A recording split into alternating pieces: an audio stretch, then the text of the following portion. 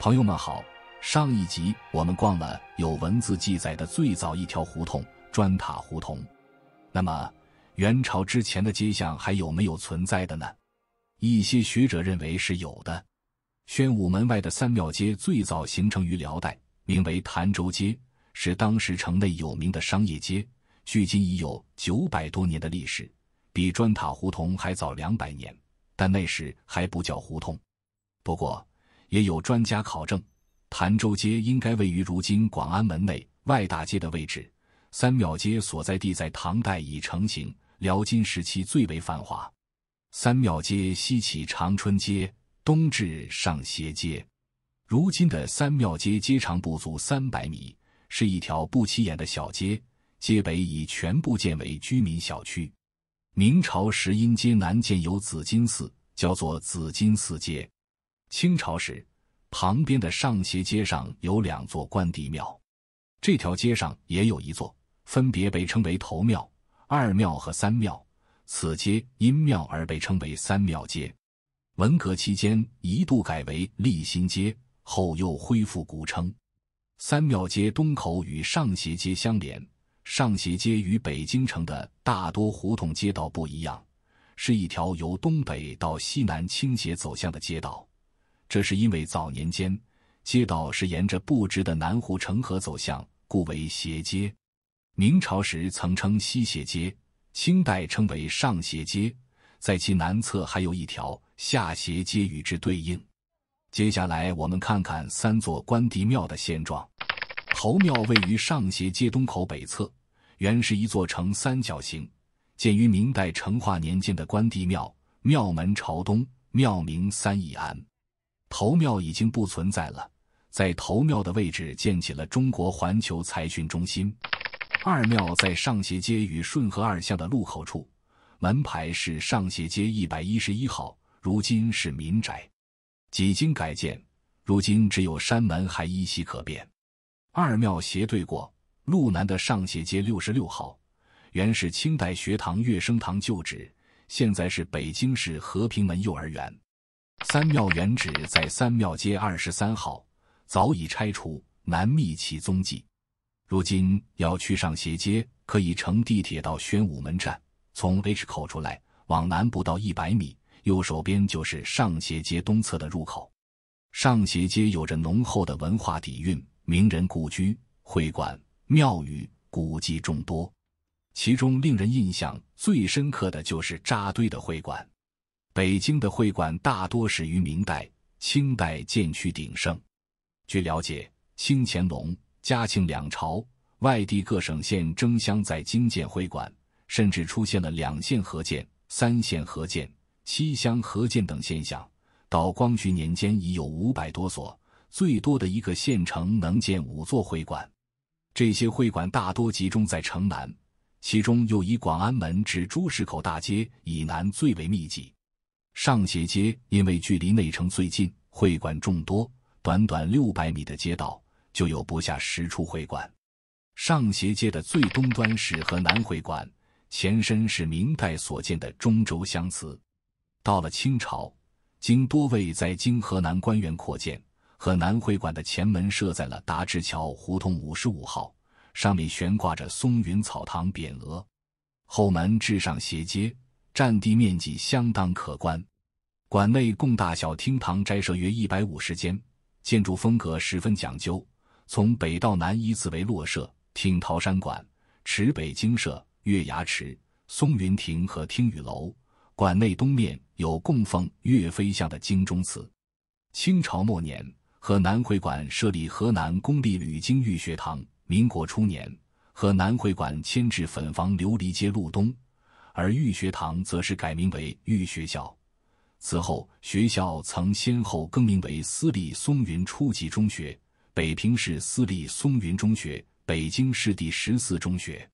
1974年拆掉了松云草堂的大堂、戏台、京中祠，改建为教学大楼。现在是康乐里小学高年级学区，校门开在上斜街36号。在达志桥胡同松云草堂的对面，有一座著名的故居，明代杨继盛的松君庵。杨继盛，字焦山，荣城人，也就是现在的雄安新区。明嘉靖进士，当时正是严嵩专权。杨继盛对严嵩的所作所为深恶痛绝，上请诸贼陈书弹劾严嵩，隶属严嵩5奸10大罪。后被严嵩投入大狱，监禁3年，受尽酷刑，不屈而死，年仅40岁。临行前，杨继盛从容赋诗，好气还太虚，担心照千古。生平为报国，留作忠魂补。杨继盛死后12年，明穆宗登基，为他平反，谥号忠敏。清乾隆年间，将他的故居松君庵改为祠堂。杨继盛一直备受后人敬仰。他生前曾有自勉联：铁肩担道义，辣手著文章。后来李大钊为友人书写对联，将辣改成了妙，而成铁肩担道义，妙手著文章。1895年，甲午海战失败，清政府签订了屈辱的马关条约，以康有为、谭嗣同为首的1300多名举子，在松云草堂和松君庵集结，由康有为起草了《上皇帝书》，赴督察院请愿，史称公车上书。后维新派又在此组建了第一个社团强学会。刚才说到康乐里小学的高年级学区旧址是河南会馆，那低年级学区设在哪里呢？就在上斜街北侧三中祠的旧址。山右三中祠是明代天启4年1624年敕建。三中祠祭祀的是3位山西抗清官员：沁水张全、襄陵高邦佐、大同和廷魁，故名山右三中祠。清乾隆年间此处重建，道光时三中祠逐渐萧条，一度辟为山西会馆。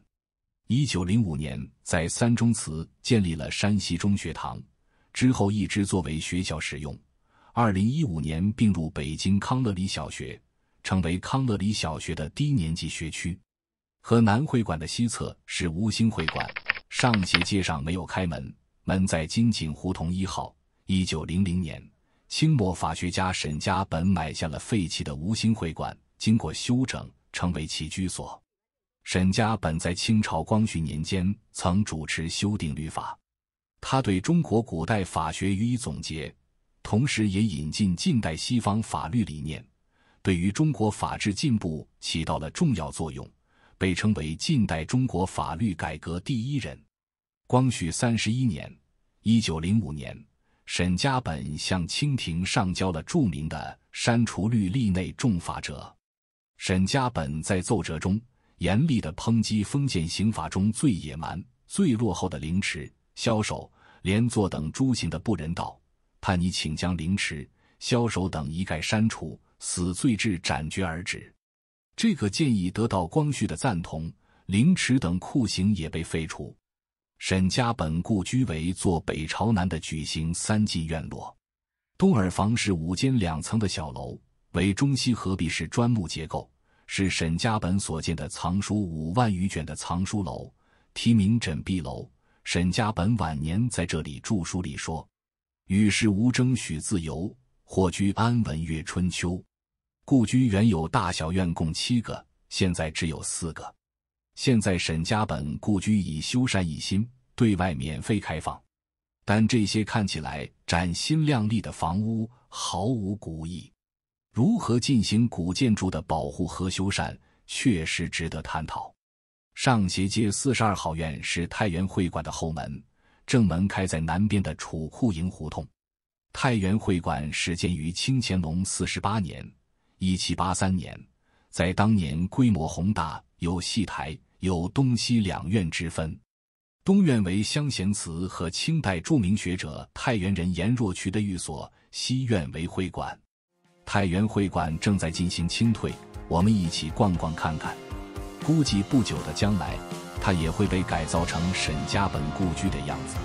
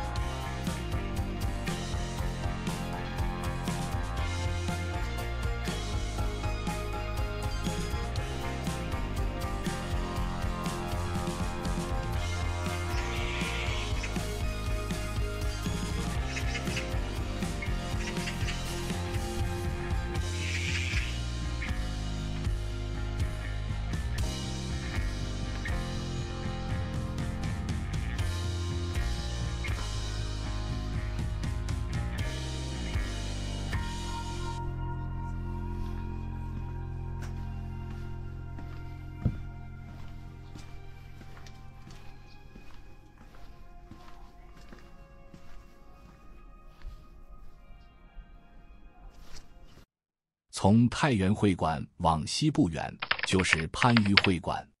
晚清年间的思想家、史学家龚自珍在此住过5年，1831年离开时将这座宅院卖给广东番禺人潘士成，潘士成又将其赠给番禺在京的同乡会，后又被改成广东番禺会馆。番禺会馆的西侧现在紧邻广安胡同，早年间是没有这条胡同的。龚自珍故居的西厢房就在广安胡同的正中央，穿过广安胡同向西就是东莞会馆，位于上斜街56号，相传曾是康熙和雍正年间的重要将领年羹尧在北京居所。由于东莞会馆曾在烂漫胡同建有一个，所以此处称为东莞新馆。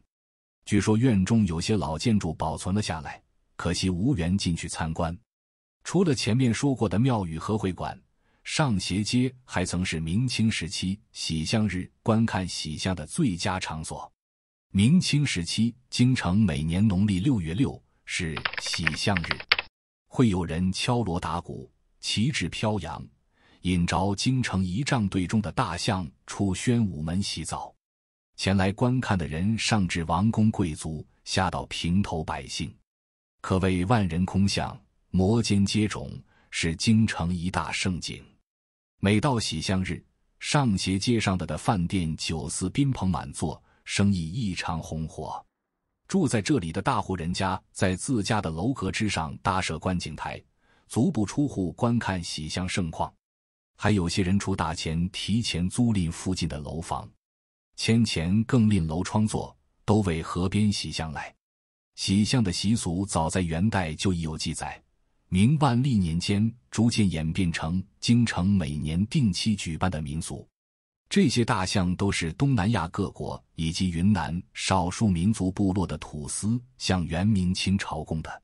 清朝著名诗人王士祯在《喜相行》一诗中描写了扶南及柬埔寨进贡大象的情景。